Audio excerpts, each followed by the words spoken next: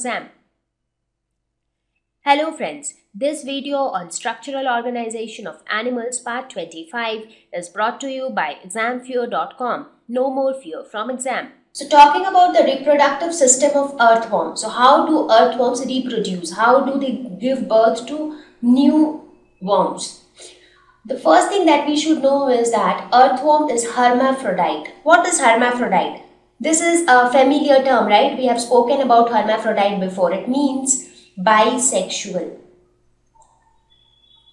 That means inside one earthworm you have both the male as well as the female sex organs. For example, in case of human beings, you have separate human beings as male and female.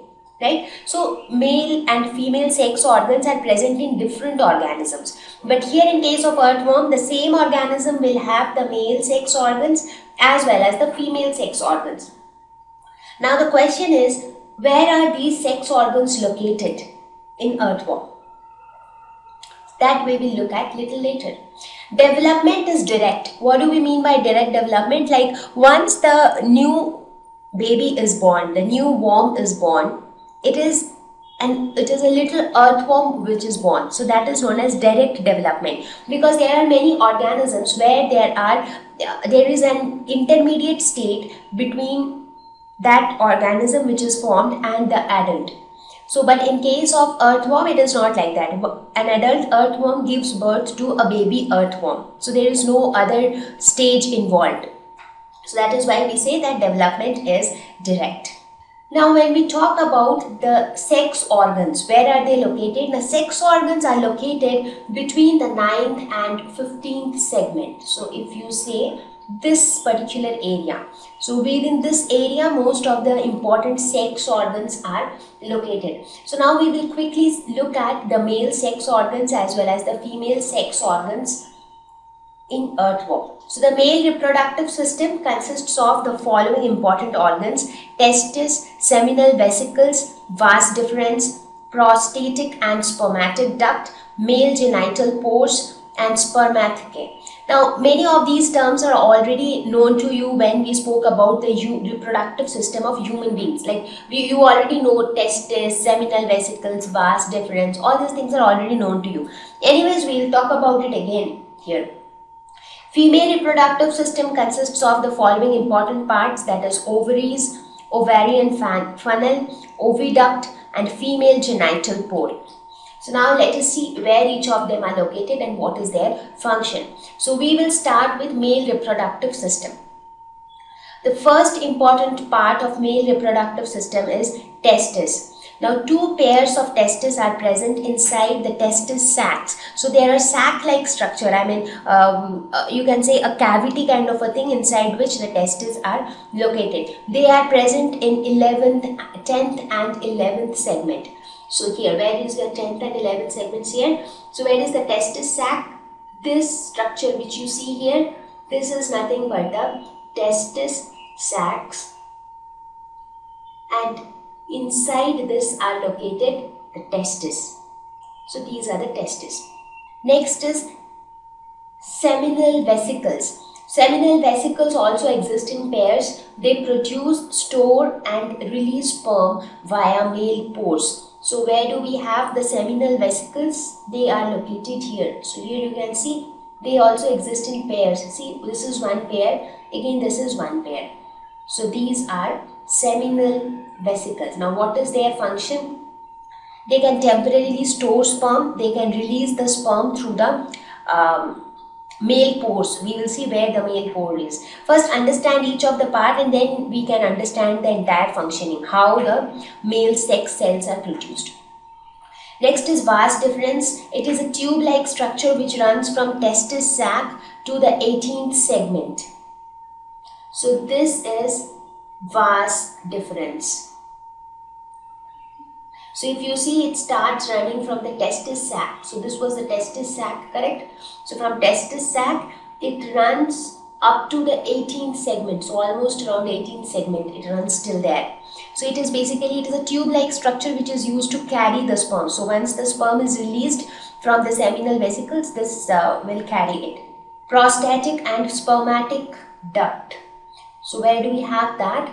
It opens to the external through male genital pores. Fluid helps in sperm motility.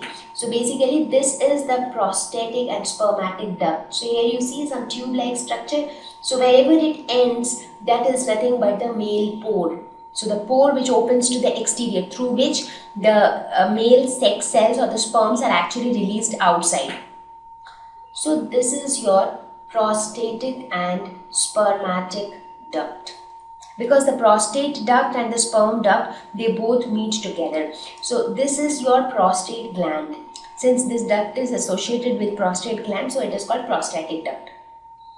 Male genital pores, they also exist in pairs on the ventrolateral side of 18th segment. So where do we have the male genital pores? The pores are present here around the 18th segment, and they are present on the ventrolateral side, that is sideways, I mean towards the belly side, but sideways, not in the mid center of the belly, right? So these are some of the important parts so far.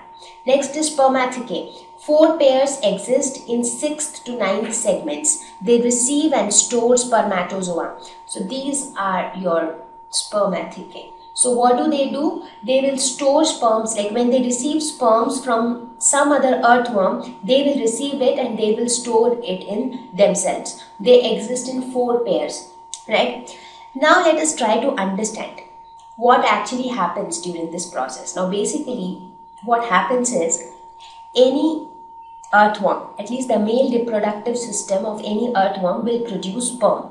Right? That is the basic function of the male reproductive system, to produce sperm.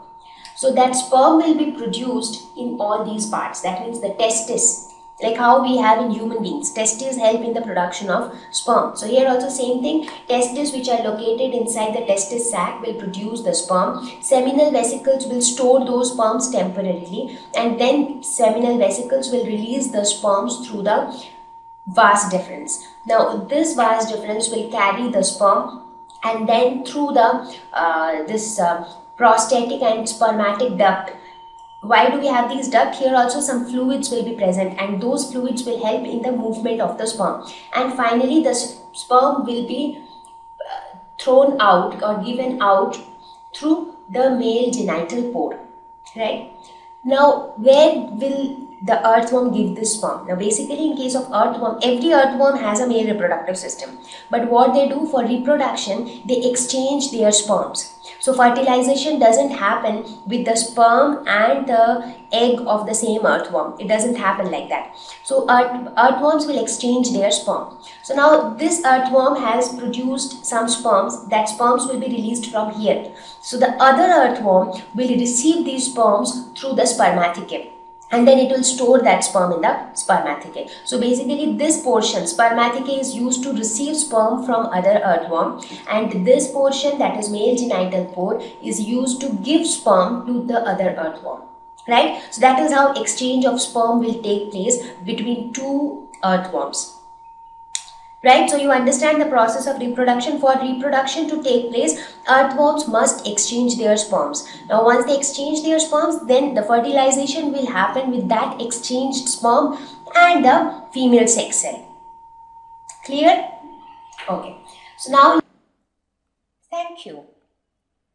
Please visit www.examfear.com to watch more videos, attempt free online test, get free study material, find tutors and mentors. Thank you once again.